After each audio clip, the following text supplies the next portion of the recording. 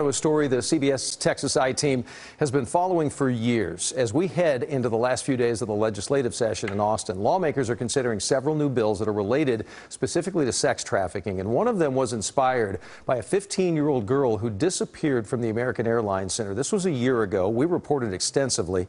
You may remember investigators found that teenager 2 weeks later in an Oklahoma hotel room where police say that she was being trafficked. Her parents have spoken to us, to the I-Team, about the need to increase penalties for sex traffickers. And in a follow-up story, the I-Team showed you how private investigators are now assisting law enforcement to track down young victims trapped by sex traffickers. And tonight, the I-Team's Ginger Allen is here as we continue to dig deep into what is, and I don't think we're all aware of it, a growing crime right in our own backyard here in North Texas. It is growing, and these numbers prove that on any given night in Dallas, up to 400 girls are trafficked on the streets, according to New Friends, New Life. That is a local advocacy group. That's shocking. But it's no surprise to the woman you are about to meet. She was at the center of an I-Team investigation I actually did back in 2006. But as you are about to see, and I will humbly admit, at the time, this story was not at all what it seemed. How is Dallas and Texas so bad?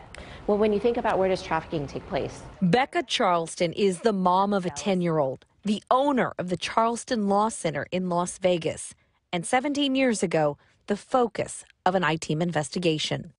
Meet Denton native Rebecca Dean. That's me reporting. AKA Nicole Wilson. And that's Becca Charleston, a convicted prostitute who advertises escort services on this national website. This was 2006. Charleston had just been convicted, part of a multi-million-dollar prostitution ring operating out of an upscale Denton County neighborhood in this house.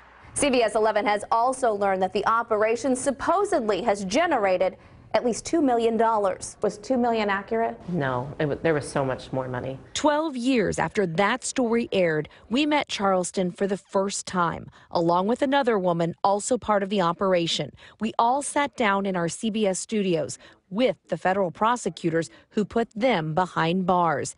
And just listen to what we learned was actually happening inside that house. We all had to call each other sisters. Yeah, we were required to call each other sisters. Required? There were rules and laws? Oh, a whole bunch of rules. If you didn't obey the rules, you'd be beaten. Instead of criminals, these women say they were victims. And the two men who put them behind bars say that's exactly what was happening.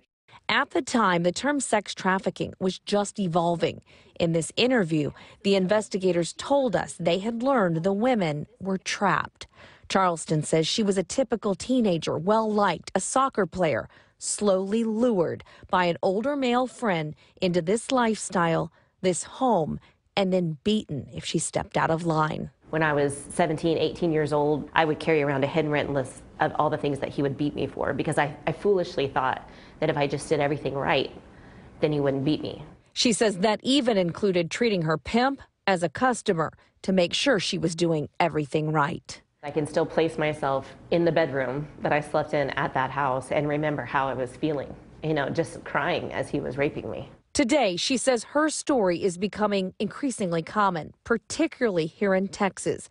Research finds most American girls are first trafficked at age 15.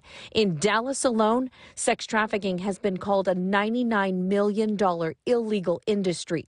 One researcher stated every year, 79,000 Texas minors are victims of sex trafficking. And in this University of Texas study, victims spoke openly about how they were controlled by threats of violence. An 18-year-old from Lubbock said a trafficker told her, "I will cut your throat if you don't do this." The victims were asked why they cooperated. An 18-year-old from Rio Grande Valley said, "They always told me they were going to kill my family." And also heartbreaking, the study shared the victims' goals: get married, have a family, graduate college, be a chef. Today, Charleston says she is proof that is all possible. I can't believe the opportunities. She sees progress. She's testified on many related bills. Some are pending now.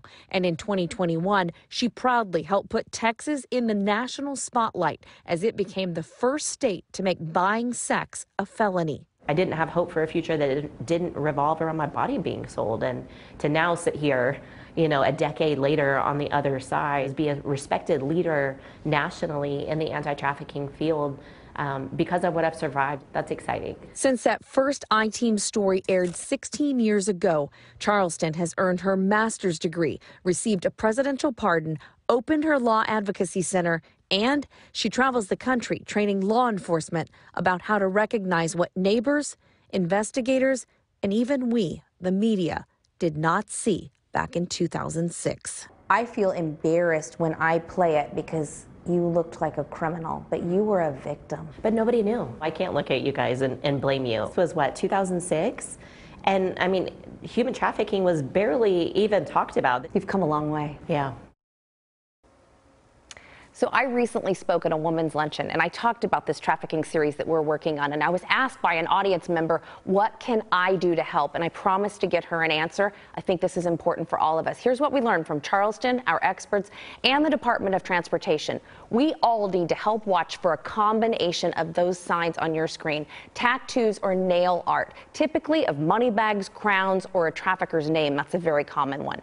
High security measures where the victims live or work. Are they working really long hours? Do they have freedom to come and go and speak for themselves? No control of their own money. And then another common one, substance abuse. And if you see something, you need to say something, but be careful to whom you say it. Do not confront the victims or their traffickers. You could be putting yourself or them in danger. What you need to do is call 911 or the human trafficking hotline, which we will put up here on the screen while we talk. Wow. Imagine the turnaround, and you've got the legacy with that story all the way back to '06. Touch a little bit on legislation, but I'd like a little deeper dive on that. Sex trafficking legislation before Austin right now. So what's happening in this session in terms of proposed bills on what could be done about this? So there are a lot of bills right now, and a lot of action could take place in the next 24 hours. I'm going to look at my notes as we talk about some of this. I spoke to a spokesperson with Traffic 911 this morning. 3 bills will pass. 2 are headed to the governor. He signed 1, which increases restrictions for massage parlors. Now, they are very disappointed. 1 bill will not be heard at all. By tomorrow, they should know the fate of 3 others. That includes the bill inspired by the case of the young girl at the American Airlines Center, which you talked about at the beginning. That would actually change how law enforcement and investigators look at some of these cases and treat missing persons. Yeah, she's so right, and you so right to point out that back in '06, we almost never heard the term. Today it's common, and it's very real, and it's a threat. It is. It's a growing problem. Thank you, my friend. We appreciate it. You bet. Opened our eyes to a lot of good things tonight to work on going forward. Thank you, ma'am.